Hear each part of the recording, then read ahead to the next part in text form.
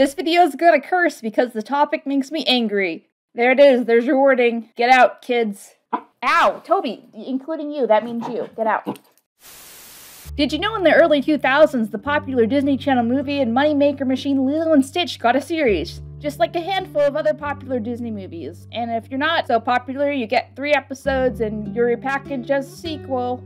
Fucking genius! Or for some reason isn't on Disney Plus yet? The hell? Of all these series though, only 2 have crossover episodes, one being the Aladdin series and the Hercules series mashed together. This is technically the farthest the Aladdin canon goes if we're calling it canon, taking place after the King of Thieves movie because of this line. I'm married. So that's it, there's your trivia you learned from the video on the KimPossibleAlot channel. Honestly, House of Mouse kind of fucks up everything if we're talking about pre- or post-story characters. Is Ariel a mermaid or not? Make up your goddamn mind. You thought no one would notice. You fool! But I did. Disney in general has made a lot of sus decisions when it comes to popular franchises, as most people know. Calm down, jerk off. I didn't touch your daughter. She was coming on to me. At least it's kind of better now, or at least more controlled. Say what you want about Disney Plus, but at least it's trying to cater to what people want, not just throwing everything out there. Tarzan 2, is it a 2 or a prequel? Who knows, but they made it. Insert a bunch of Lilo and Stitch crossovers that we didn't need.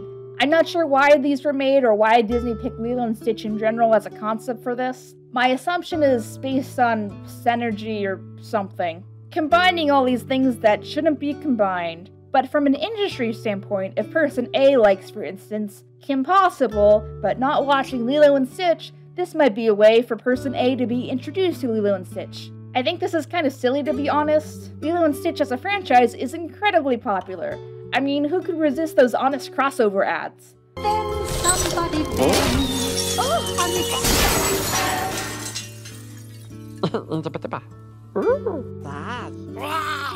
This is actually a more successful attempt at the concept of synergy that we just were talking about. But since it leans on more of parody and self-aware style, it ends up being more successful than any of these crossover things. We get crossovers with the Proud Family, An American Dragon Jake Long, and Recess of all things. At least aliens kind of work in the Kim Possible universe, but even from the get-go, introducing aliens and a show like Recess doesn't really make any thematic sense, because Recess is kind of just a parody of school time fun, so you thought no one would notice. You fool! And then we have this one, the Kim Possible one. As far as the other crossovers that I'm not going to dissect in this video because I just can't, yo. They're as bad as what you would think they are. Character from outside the show has a conflict that is reflective of a very base-like understanding of their source material. There's some kind of confusion because, oh, the characters are in Hawaii. We gotta go do Hawaii shit. Ooh, she dances. Deep think, much plot. People like to think that because these exist, and moments like these... If you haven't heard, women are free to do for themselves. Haven't you ever heard of Oprah, Janet Jackson, J-Lo, Kim Possible? Disney Channel animated universe is an established canon thing, and that doesn't make any sense. I'll give you the live-action shows because, ew, but the crossovers are a little inconsistent and mostly bad, I feel, to the canon. Keep in mind, I know thing bad doesn't mean it's not canon. I have heard of Avengers 2, we would like to forget, but since this is both a crossover that didn't have the original writing team involved, I feel like it's fair game. After all, Stitch doesn't come to save the day when Kim Possible's whole world is being invaded by aliens in the finale, or mentioned in So the Drama at all, so that also doesn't make any sense if this is an established thing, so it's not canon, guys, I'm sorry.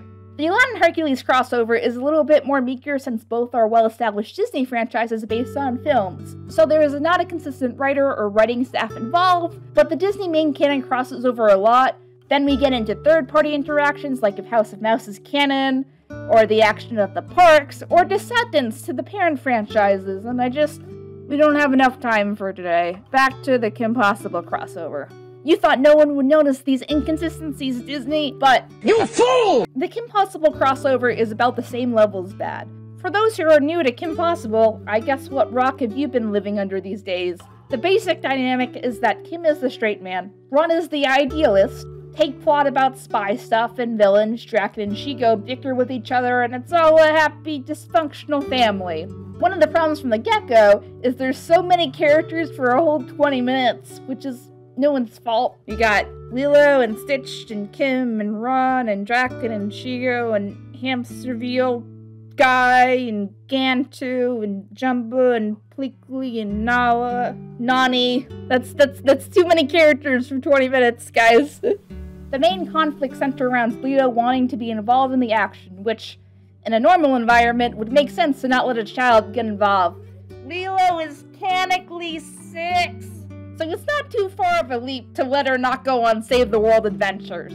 She's 6, guys. I think Lilo and Stitch's expectations for children are a little unrealistic in general. As far as the plot lines for the antagonists, Lilo and Stitch villain Hamster Veal, German name thing, has hired Draken and Shigo to capture Stitch and to clone him. This is an example of the biggest problem the special has. The episode is set up so the heroes and villains can cross and have conflict. But on the Kim Possible side, everything from the dialogue makes this seem like whoever wrote this only watched a couple of episodes before writing this script. Even the models of the characters are off, and what I call the dreaded dead eye models of Season 1. Watch Kim Possible Season 1 and try not to notice it now. The character models get more appealing after the first season of Kim Possible, and are closer to the promotional art used to promote the series, but the fact that the animation team didn't even have the correct materials for characters doesn't make any sense when this came out in 2005, the same time after So the Drama. Did Disney employees just not talk to each other? Plot-wise, the first red flags are Draken and Shigo working for something for money, when typically Shigo steals money for whatever is needed. Draken has a temporary partner in sick day, but it's pretty conditional only because Shigo is sick. This whole premise is kinda weird, especially for Draken to go all the way to Hawaii to do it, decently far from his usual Caribbean lair. Another thing that comes up is when Pleakley is trying to seek out help from LOL Frog Fancy. Yep, that's a real Kim Possible thing. That's the thing you choose to get right, okay, is how accessible Kim is. Hawaii seems like a long trip for a source that might not be vetted. Something that I think is an interesting touch is Kim's specific number of saving the world saving times, which is never really discussed in the actual show, since she has been implied to be saving the world actively since before the canon of the show starts. This might be before the Kim Possible show starts, but Draken and Shigo were already introduced, which happened during the show. Okay, so we're definitely putting this guy in the mad scientist category. So this also doesn't make any sense. Don't put exact numbers on things, guys, or you'll trip up and I'll be able to tell. You fool! What do you know? It's like they didn't watch the fucking show. The comedy of the special is also weird too. Lilo and Kim find one of Draken's gloves as the clue, and it is the weirdest joke I have ever seen. It's important when writing anything that you think about how interactions and jokes work with all the characters involved, and in the context of the story. That's why Proud Family is kind of weird sometimes. Why would a school play have security guards? I know it's funny when they throw Oscar out, but like, why were they there in the first place? Why would Draken actively add this and put it into his glove? An easy fix to this is to write the message as his mom. Call it Drewby's favorite gloves, he's single, ladies, or something along those lines. The flying French roll joke works a lot better though. I'm gonna start calling Draken's hover car a flying French roll. We should add that Ron doesn't really have anything to do in this episode, so his subplot is arguing with Pleakley and Jumbo the whole time if Rufus is actually one of Jumbo's experiments, which could have been solved with a simple DNA test. But we need a B-plot for something, so Ron is not charming and is just extra annoying. To be fair, the experiment does look a lot like Rufus, but still, logic, what's that? So Kim finds out Draken's location by magic. I guess Draken is microchipped too or something. Draken's gotta be there somewhere. Only one way to find out. An easy fix to this would be, oh, I scanned for the hover car's Wi-Fi signal or something, but no. This is also a lazy thing that is lazy in the special for the sake of being convenient. You thought no one would notice. You fool! Draken and Shigo's dialogue is also stupid. Shigo commenting about an obvious thing that is obvious in an evil layer, and not about the nuance of the situation. These bars are charged with over 300,000 volts of electricity! Yeah, about that. Do you have any idea what that's gonna do to your electric bill? chump change compared to the fortunes we will reap once my plan comes to fruition. It's all going on credit cards anyway. Again, an easy fix is a line like, oh, it's a dog. Is your next evil plan gonna start a dog show? The dialogue after is a little bit better, but it just echoes old school Kim Possible episodes. Okay, let's get to the Josh Mankey line. Lilo, I've jumped out of burning planes, outskied avalanches, and looked Josh Mankey straight in the eye. I think I can handle a little rushing water. As far as production time, this aired in August of 2005. Again, 4 months after So the Drama came out. I know television episodes take about a year to make, but someone could have communicated. Again, do they talk at the DisneyChannel.com? It has to be at least like after season 2's episode of The Truth Hurts, tone-wise, but a little weird since we haven't even seen Josh Mankey in like a year or two real time. His last appearance was in the Moodulator episode. I think this is the last time he's even ever mentioned, honestly. He's not in season 4 at all, like, even as a background character, which is oddly kind of weird. I guess he moved after senior year or something. I mean, it's not too big of a deal, but the timing is established and it makes me cringe on the inside. My favorite part of this is everyone's best idea is to send Lilo, the child, to save Kim. I get this is trying to complete Lilo's episode arc, but from a logical point, she's 6! She's 6! She's 6! She's 6! With barely any effort, everything explodes.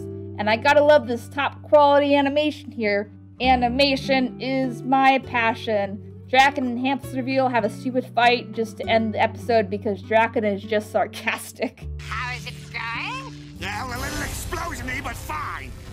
That's it. That was the end. And Kim makes a fashion comment, I think, because baseline character understanding. What's that? Is everyone okay? That depends. Are you wearing a wig? Why, yes. Then I guess I'm okay. The Lilo and Stitch characters seem fine from what I can tell, but Kim Possible characters work the best when they are in their post-season 1 characterizations. And this makes me feel like whoever wrote this only watched a handful of episodes, like I said. I mean, I get it, we all have lives and things to do, but it's frustrating when this at least could have been fun, like the Steven Universe and Uncle Grandpa thing that happened, because that sure did happen. For fans like us, it's frustrating because, man, you have all these IPs to play with, and the plot is if a 6-year-old can swim. I could write a better Kim Possible episode than this. Can we pretend that airplanes in the night sky are like shooting stars? It's great, isn't it? We also, unfortunately, live in a time where animation is constantly challenged as a medium. Look no further than the Academy Awards, where Beauty and the Beast was basically shamed for having a Best Picture nomination. It baffles me that people with film knowledge don't know how much more complicated animation production can be, and how it takes respectable people in the live-action film industry to remain boomers about it. But unfortunately, when we do the bare minimum or just have confusing concepts in general, a subpar result is the outcome. We need more media like the Lego Movie, honestly, which subverts expectations. So chop this Lilo and Stitch crossover in a pile. And no, it's not canon because the timeline is hella messy and doesn't make any sense with established Kim Possible things that happen later on in the series. But you know, if you're gonna use popular IP, lead with the story first or else just don't do it. Have the Disney sequels taught us nothing? So have you seen the Kim Possible Lilo and Stitch crossover? Have you seen any of the other crossovers? Let me know in the comments or whatever. Crossovers you think would actually make a good story. Let me know and I will read all of them. Most of them, probably. Yeah, okay. That's all, folks, except it's not time for the ending gag. I had a minion. A treacherous parrot. Not a pet. A minion. What an a**hole! Pesky problem fixers! Got a problem that's pesky? We'll fix her for just one lousy quarter. What do you mean you're broke? Hey, if you're looking for charity, call KimPossibleAlot. They're cheap. Hey everyone, thanks so much for watching. If you like what you saw, please remember to leave a comment and share this with a friend or 2 or 5. Click here to subscribe, we really appreciate it. Click here to check out the main collaborator for this video. Click here to check out our video playlist for this video, where you might find similar videos that hopefully you like and enjoy. There's also a credits scroll here, where you can check out all the other awesome contributors. All their info is in the description. That's all I gotta say, KPON!